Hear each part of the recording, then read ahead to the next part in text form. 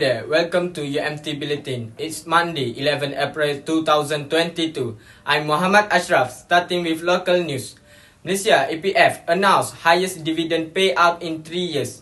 Malaysia Employee Provident Fund Kuala Lumpur credit a 6.1% dividend payout to the account of its more than 14 million participants for 2021. Its highest rate in 3 years, said Amir Hamzah Azizan, CEO of the country National Defined Contribution System, on Wednesday. The EPF portfolio meanwhile edged up to 0.8% to 1.01 trillion ringgit, despite emergency withdrawal of 110 billion ringgit allowed to help Malaysian workers fight through the COVID-19 pandemic economic fallout over the past 2 years. The dividend for 2021 exceeded the prior year's 5.2% payout as well as the 5.45% distribution for 2019, just before the emergence of the global pandemic. Mr. Amir Hamzah, in a media briefing, said the EPF latest result can be seen as a decent outcome with the record investment return of 67 billion ringgit or 6.5% up to 61 billion ringgit the year before. The CEO said the EPF portfolio diversification contribute to the outcome with its 37% weighting in overseas assets, up from 33% at the end of 2020, accounting for 56% of the year investment return. In 2021, Mr. Amir Hamzah said global assets deliver higher return than domestic assets at 10% and 4.8% respectively. Private market return, meanwhile, outperformed public market return at 10.4% and 6.4% respectively. The portfolio ended the year an allocation of 45% fixed income, 44% equities, 6% real estate and infrastructure, and 5% in money market instrument. Little change from the previous year. Now we move to the world news with ALYA SYAFIQAH.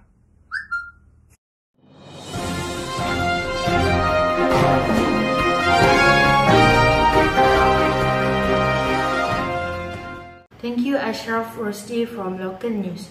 Now I am ALYA SYAFIQAH in the world news. The latest COVID-19 infection peaked during an attempt to revive Shanghai. Shanghai is engaging China's most exceedingly bad COVID-19 episode since the infection to begin with rising in Wuhan in late 2019, with the city's 25 million residents remaining generally beneath lockdown in spite of the fact that confinements were somewhat facilitated in a few regions this week. Raising trust for a move in arrangement, on Wednesday, the Chinese Center for Infection Control and Avoidance distributed a direct on domestic quarantining on its social media. Under China's intense rules, indeed individuals have complained around destitute conditions. The city began a 2-weekend closure on March 28, starting in Shanghai Eastern District and then expanding to cover the entire city. The restriction that disrupt daily life and large-scale business operation initially ended at 5 o'clock local time on 5 April. In one of the largest public health responses in the country, China sent troops and thousands of healthcare workers to Shanghai to help conduct COVID-19 testing for all 26 million people. Several residents woke up before dawn to line for getting swabbed from white-shirt healthcare workers in their areas. The People's Liberation Army sent more than 2,000 military medical personnel, navy and a joint logistical support team to Shanghai. About 38,000 healthcare workers from provinces such as Jiangsu, Zhejiang and the capital Beijing were sent to Shanghai. The situation is even more alarming when pets such as dogs and cats are reportedly being thrown from apartment blocks in China following a rumor the animals spread the coronavirus. One dog was found dead after illegally being tossed from a tower block in the Hiyuan Guohe garden area of Tianjin City in China's Hebei province. Reports state the sound of the dog hitting car woke neighbors up as it sounded like a tire explosion. The owner of the dog has not been identified, while the vehicle owner is waiting for the police to name them so they receive compensation from the damage done to the car. Report also state 5 cats were thrown to their death in the city of Shanghai, with locals believing they were pets as they had smooth and clean fur. That's all from me. We continue with the sports news.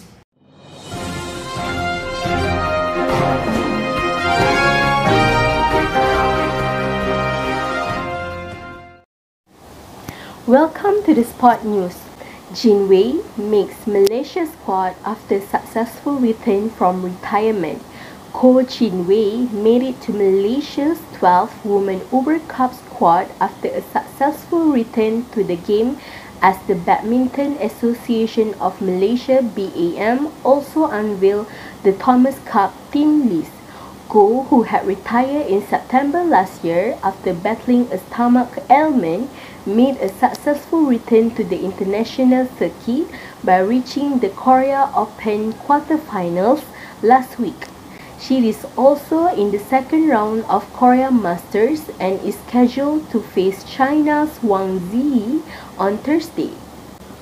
According to order of rank, Go, who is now 88th, should play in the second women's singles behind Eskisona, who ranked 57th.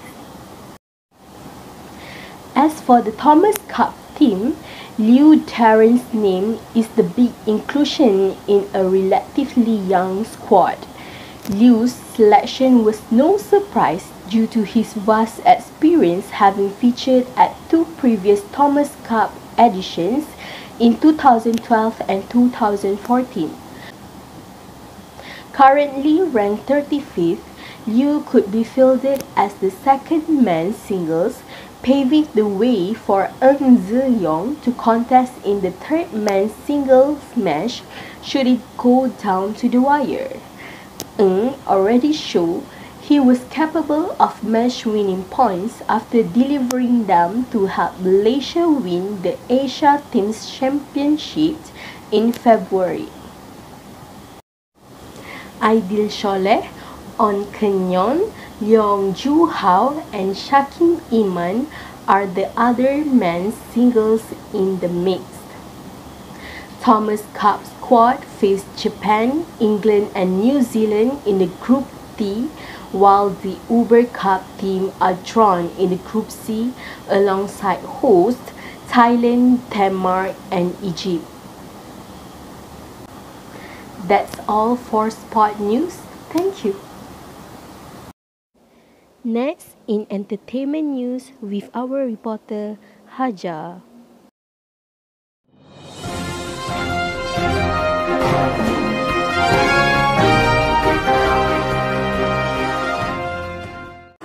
Thank you, Ain. Now, I'm HAJAR will talk about entertainment.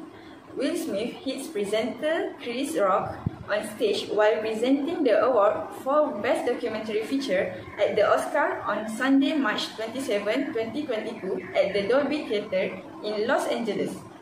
Chris Rock made a joke about Jada Pinkett Smith's shaved head, which did not appear to go over well with her husband, Will Smith. While presenting the award for Best Documentary, Rock joked, "Jada, I love you. G.I. Jane 2. Cannot wait to see it." The camera cut to Pinkett Smith, who rolled her eyes as she sat next to Smith.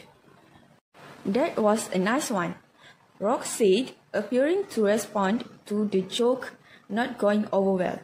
Pinkett Smith has been open about her struggle with alopecia, an autoimmune disorder that leads to hair loss. Rock laughed as Smith walked toward him on stage and slapped Rock on his face. According to CNN reporter Stephanie Elam, who is in the audience, she could hear Rock getting hit, Smith said twice during the incident. According to Elam, "Keep my wife's name out of your fucking mouth." Rock responded, "Oh wow." For viewers at home, censors muted. the verbal part of the exchange between Rock and Smith. Roughly 40 minutes after the incident, Smith returned to the stage to accept the Oscar for the Best Actor and apologized to the Academy and his fellow nominees for the incidents, but did not mention Rock by name. He tearfully accepted the award for his role as Richard Williams, the father of Venus and Serena Williams, in the film King Richard. Smith said Williams was a fierce defender of his family. Smith said, "I know to do what we do. You gotta be able to take abuse and have people talk about you. In this business, you gotta have people disrespecting you, and you gotta smile and pretend that's okay." Smith also talked about being a protector and thanked the tennis legends and their family. Smith shared that prior to his win, fellow nominee Denzel Washington shared some wisdom with him. "At your highest moment, you be careful. That's when the devil comes for you." Smith ended saying that he hopes that Academy welcomes him back. After the incident, the Academy tweeted a short statement stating they do not condone violence of any form.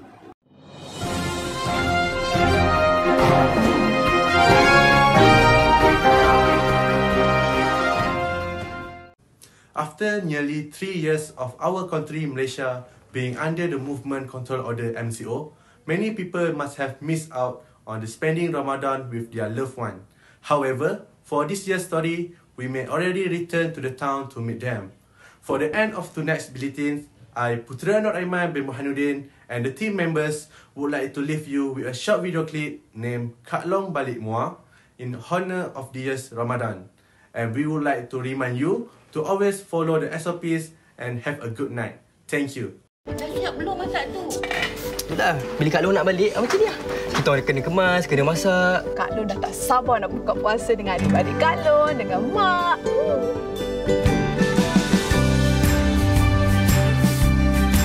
Sebenarnya, bukan kemewahan yang mak nanti. Bukan persiapan yang mak raih.